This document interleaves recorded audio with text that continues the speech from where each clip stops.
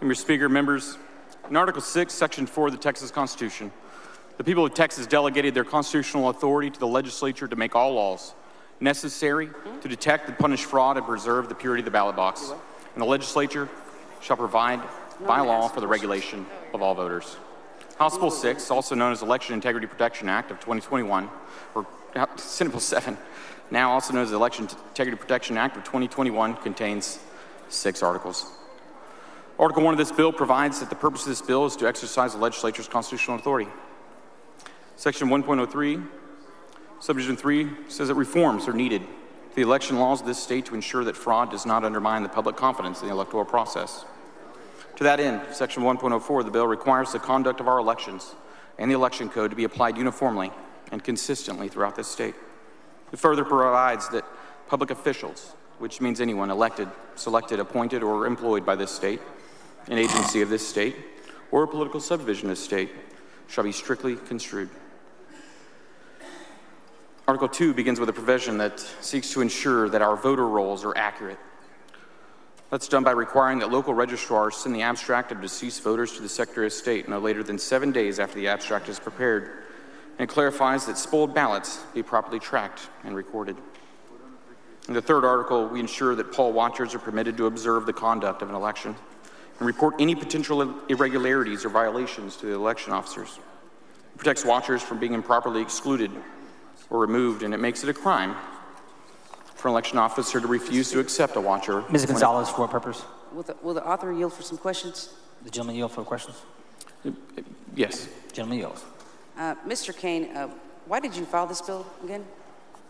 Well, I filed this bill to, ensure that we have a equal and uniform application of our election code and to protect people from being taken advantage of. And what is your main purpose behind this bill? Well, the main purpose of this bill is to protect every single voter in Texas. Was there a specific incident, event, or a crime that you witnessed in your time as a candidate or a voter that prompted for you to file this bill? No, ma'am. But I believe that all voters deserve to have their right to vote to be protected. Or in the hours we spent in elections committee, did anybody give an actual example of these things occurring in the state of Texas to warrant this bill? I believe there was a lot of people in testimony that gave examples of things. Like examples that had data behind them, actual data, not just something that they heard. Okay, well, I think we observed witnesses talking about how they themselves were excluded from places that they were, duly appointed to be watchers at. Yes. Based on credible data, based on actual facts that can point to. When they filled out their witness affirmation form, they took a sworn oath under penalty of perjury. So I think I would trust what they had to say. And do you agree with the Secretary of State when they testified in our committee that we have free, fair, and safe elections? I mean, I think the goal is to have free, fair, and safe elections. I'm sorry? I mean, that is the purpose, and that's exactly what this bill seeks to do. No, I said, do you agree with me? Because the Secretary of State's office testified before our committee that very first day, and the Secretary of State said that the 2020 elections was free, fair, safe, and secure. Do you not agree with that, with what the Secretary of State said? I think that's their opinion, sure. That you think what? I believe that's their opinion. That's their opinion? Mm-hmm. Well, I mean, yeah, I think for the most part it was free, fair, and safe, yeah. Okay. But we heard testimony that said otherwise. But if the Secretary of State's office was there for a reason, and so I would imagine that their opinion would be highly regarded, that our elections were safe and secure. Okay. Do you disagree with the Secretary of State's office? I've heard people say that they disagree with the Secretary of State's office in committee, so. So are you saying that you disagree with the Secretary of State's office is what I'm asking you? I mean, I think they're probably right in the adding up of it all from what they saw, that we had a free, fair, and secure election.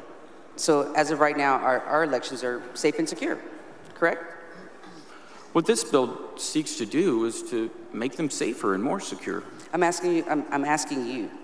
I mean, if the Secretary of State's office said that, and you said that you agree with them, right? That currently, Okay. as our elections are right now, they're safe and secure. I'm just trying to figure out what the purpose of this legislation is. If the Secretary of State has said that our elections were already safe and secure, and you're agreeing with the Secretary of State.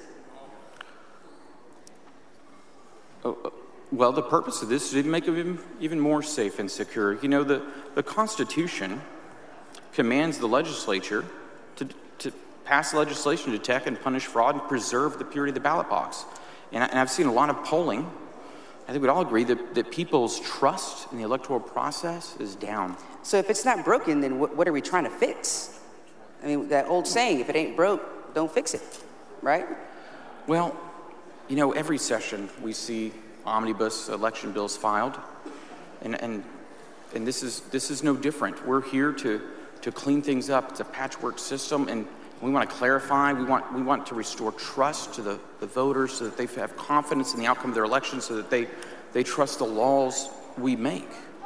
I mean, I'm just trying to understand. I mean, because I know that, you know, in the last 2 terms that I've served in the legislature, and one of the first questions that you get asked, right, when you file a bill is what are you trying to accomplish? What is the intent? What are you trying to fix? What happened that you're trying to fix? And so that's what I'm asking. That's what we've been trying to figure out in elections committee every week when we meet.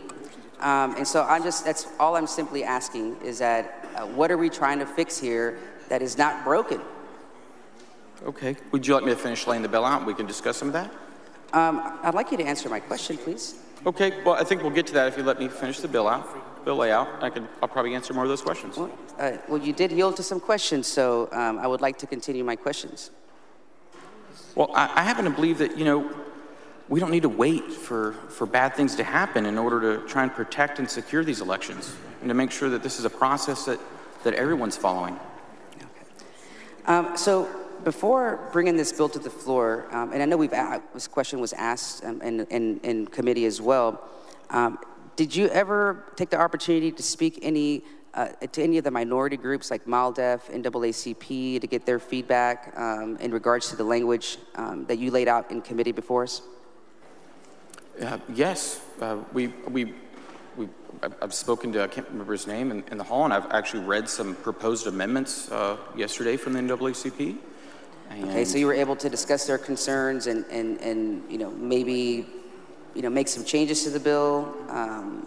Actually, one of the amendments that we have was based off of some suggestions from the NAACP that I would like to lay out soon. Before bringing HB6 or I guess SB7 to the floor, did you or the AG's office perform any analysis about how this bill might affect minority voters? No, I hadn't done that. I'm not sure if the Attorney General's office did that. So you didn't consult with him in regards to what the effect of this bill would have on people of color in Texas? Yeah. I mean, Texas does have a history, a history of discrimination, and so I would just imagine that's an important question to ask. I mean, this bill affects every single person in Texas, every person who's an eligible voter. Yeah, look, this bill is designed to protect all people, regardless of the color of their skin or their age or their abilities. To protect them from a problem that doesn't exist, right? Well, most of this bill is designed, and it's targeted at those who conduct our elections, not at people, not at the voters. Okay. Did you talk to any of the civil rights organizations, like ACLU? Were they included in those conversations as well? You know, during the committee process, and several of the bills that are we've passed through this chamber and passed out of that committee are also included in this bill, and we took testimony from them. And in fact, I mean, we would point to the exact organization, but we've got some amendments that I'm ready to get going on that that reduce crimes, some that add elements of mens rea to make sure that we have the specific intent requirements of some of these things. And that came from hearing testimony in committee from organizations like the ACLU and the Civil Rights Project and others. Yeah, it was very valuable and helpful. Okay. Did you talk to any attorneys about this bill? Members of the AG's office today, the back hallway? I did not talk to anyone from the Attorney General's office today. Okay, can you explain the major differences between the original version of the bill? It's the exact same version of HB 6, right? You modified it when you did the substitute. Yes. The committee substitute for House Bill 6, which was, passed out of our committee, is identical to the House committee report of Senate Bill 7 that's before us right now.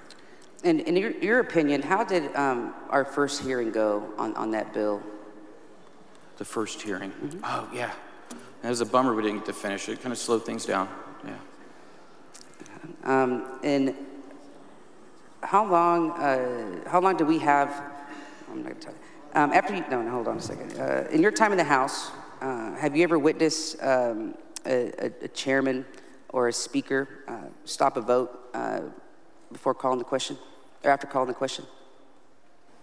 Have I seen someone call the question? Mm-hmm. I'm referring to our committee hearing where we got the substitute a minute before we had to vote. You called the question, the vote wasn't completed. Why did that occur?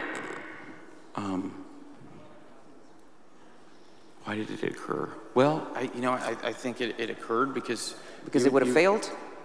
You would express some concerns and things, and other members had, and so I thought it was the right thing to do.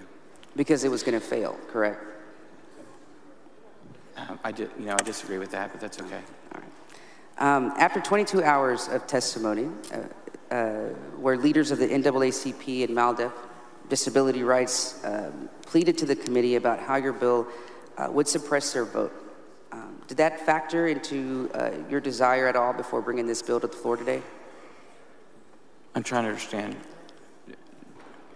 Well, we heard more people testify against the bill than on the bill, and so, if our job is to pass legislation that for our state, for our constituents, we're here to pass policy that they want, not force legislation on them that they don't agree with.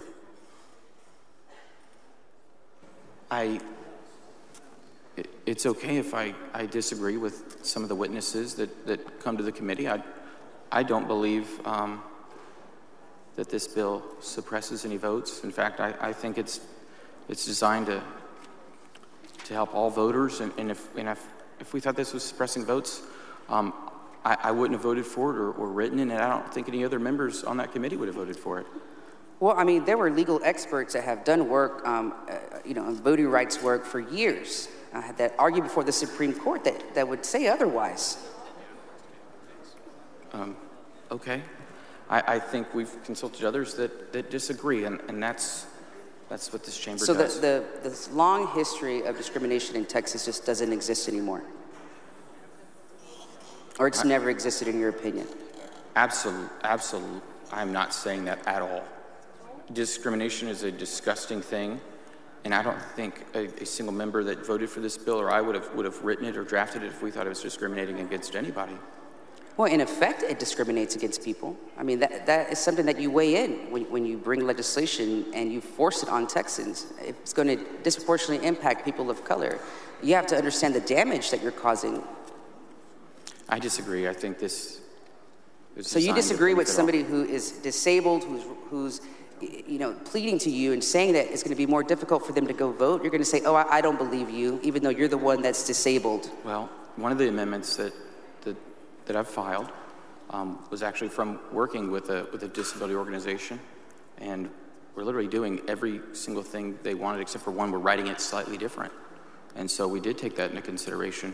And when we had drafted it, even during committee, we heard it, and I said, oh, they're right. And then they came to us, and I know Representative Schofield also met with them, and when we get to that point, we can explain that again. And so the hundreds of people that have testified against or they submitted comments against his bill, you just disagree with all of them, right? That people that have done this for years, legal experts, arguing in front of the Supreme Court on this issue, that have protected the right of people of color, protected their vote for years, you disagree with all of these people? Because you understand what voter suppression looks like, right? I disagree that it does that. Yeah. So you disagree with these experts that have said otherwise? I suppose you could say. That have challenged these things in court and have been proven by the Supreme Court of having that effect.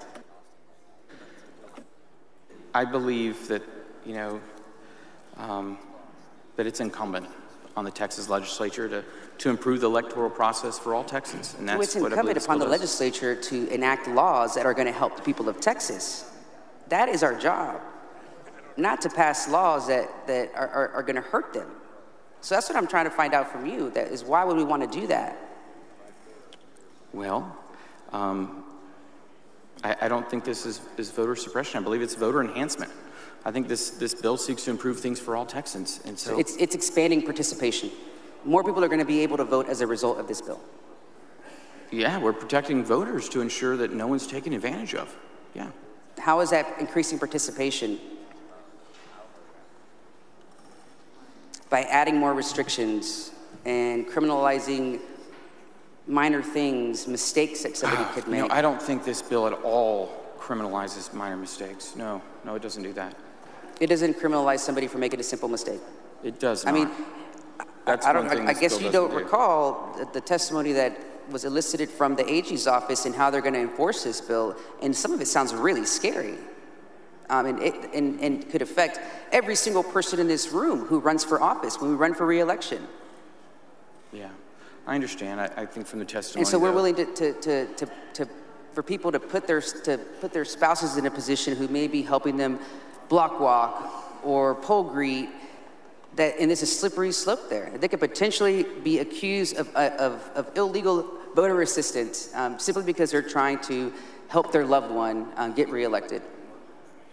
Can you explain to me what section or page number in the bill would do that?